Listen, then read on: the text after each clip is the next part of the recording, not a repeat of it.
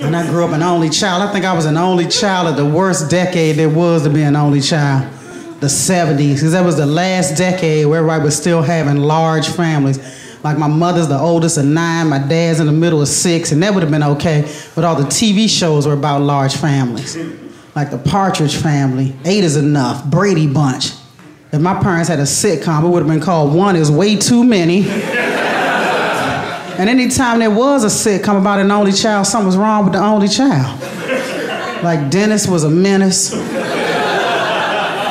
Ricky Schroeder and Silver Spoons, he was a brat. Webster was deformed.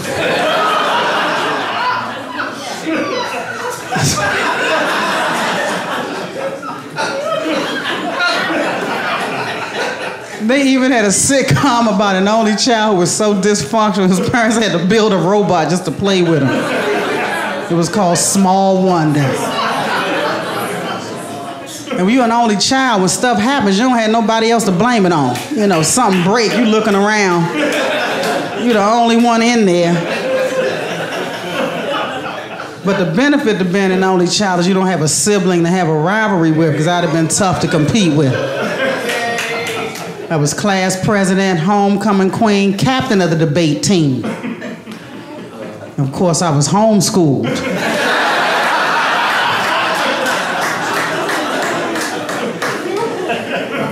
You know how hard it is to get your mother to vote for you? Especially when she's a hater.